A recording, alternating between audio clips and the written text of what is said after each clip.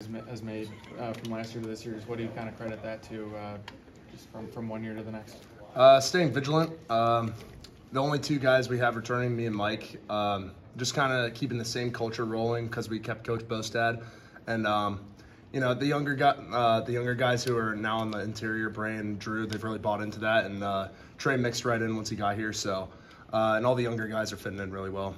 How much is Trey? You just mentioned mixed in. How well has he done? Just culture-wise, you mean? Yeah. Really good. We hang out all the time. He's a really fun guy to be around. Carter, every week that this goes on with you guys undefeated, the pressure, at least from the outside, will grow. How have you guys kind of maintained just the levity in the bubble here, it looks like? The mentality of this 1 week at a time, 1-0, 1-0, 1-0. Just whatever Coach Sig says, keep the standard. It never changes. Every single week we have to get it better each and every single practice, stack those days, and, little by little it gets a little easier, so. Have you seen much of Michigan in terms of what they do? Yeah. Thoughts on that? Being from what we can tell from our scout report this year, all the defensive linemen are pretty much retained guys from there, so we've seen them all before. Every team comes with its own challenge, but as long as we stick to the books and hammer it out on the field, we'll be fine. Does it make you any more hungry that there are more highly touted recruits, highly touted NFL type guys on that defensive line? No, just another week. Every team comes with a different challenge, so, just putting your head down and putting the work in is what's key to that. Do you think playing the number one D-line for Indiana helps you guys, or in practice, helps you guys prepare for teams like Michigan with these bigger, talented guys? Absolutely. Mikhail is a guy that I love going up against every week. He's so active. He puts in the effort, and he's really quick. CJ's made some great plays. He's a big dude. He's tough to move, and every single week with every D lineman we go up against, it's very similar, so it helps us out a lot. How do you just sort of assess the way you've played this season when you kind of watch yourself on film, or kind of grade the way you've played? Personally, there's always some cleanup things that I need to get done. But from a playing standpoint, I think I've done pretty good. All of us mesh pretty well when we do double teams together. Whenever I'm going out on a single block, I feel like I can control my guy pretty well. So I would say in terms of that, I've been doing pretty good. I know you and Mike returned, but you guys also have 3 different starters from last season. How are you sort of just able to make that work so quickly in terms of like the communication and cohesiveness? Yeah, cohesiveness comes from us just hanging out all the time. We're a very tight-knit group, so I'll contribute that to that. And they're workers too. All of us mix together so well because we have the same mindset. We want to attack every single week, get the job done. What did building that chemistry look like in the off season? No different than what we did before. I would just say getting together for some meals, maybe a little extra work out on the field when we need to. Everyone's meshed pretty well because everyone enjoys doing all the same stuff, so I would contribute that to that.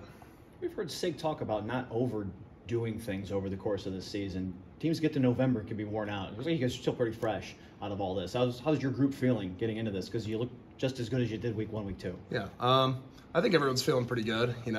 Some guys have gotten banged up here or there, but fighting through it. I think everyone has just put their head down and got in the training room when they needed to, and that has contributed to our success and our health. You've worn down some teams. That's a tribute, obviously, to your fitness and conditioning. Can you talk a little bit about that? Yeah, Derek Owings, Dio. Every Monday we're going to do striders, so we make sure that we keep up with our cardio a little bit. What are striders? Just like 60 yards down and back, just stuff like that. I would say that our pre-practice warm-ups are pretty intense too, so get the lungs expanded a little bit, get the body moving, and it's the same thing for pre-game warm-ups, and all the lifts that he makes us do. It's really changed everyone's bodies because he really likes getting depth on squats, so making sure everyone's a little more flexible here and there, which makes them a little more durable.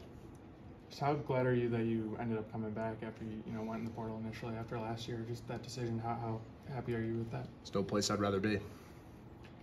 Have you seen some of the comments from the running backs in post games, or whether in the pressers? Yeah, I've seen a little bit. Yeah. What were some of your reactions on some of your teammates on the O-line's reactions to that? My personal favorite is Nebraska when Juice was like that was like the Red Sea, and everyone just parted. Everyone just parted, and he could just run up the middle. That was being O-line, it's tough to get some compliments out here. So hearing that just warms the heart a little bit. What's the confidence in your group, though, knowing you've got playmakers like that all around you? I mean, watch you guys put up 47 straight on Michigan State in that last game, for example. And just week after week, this just keeps going. Yeah, nothing's really changed, as long as we get our job done, and we have to do that to the best of our ability. And we know that with players like that, it's just going to mesh even better. So as long as we get our job done, then they're able to perform to the best of their ability. You have a unique kind of, only one of the handful of returners here that has, role and been here for 3 years. I mean, have you taken a second to reflect on kind of where this team was 3 years ago to now? Yeah, spent a lot of time on that. It all started kind of around like week 5. That we were going into Maryland for our first Big Ten home game. It was, just really good to see the stands packed. That was the game where it was like Sig said, study later, and seeing the fan base rally around the football team was really special. And, trusting the process, staying here, it really warmed my heart to see that. 2 more for Carter. There's a lot on Saturdays. Do you get a chance to savor these home games, though? Particularly the last couple ones when this place has been filled, been loud, been rocking out of it. Yeah, I've savored them pretty well, I would say. My parents come up to every single game, too, home or away, so getting to celebrate the win with my family, it's just a different feeling. Anything else? I guess just where do you think the biggest, talking about the turnaround in the last couple seasons, where do you feel like the biggest growth in the team has been? I would just say, working as a collective unit in the past, 2022, 2023, there was always highs and lows of some positions. But nowadays, with everyone being held to the standard, everyone is playing to the best of their ability. So I would contribute that to that.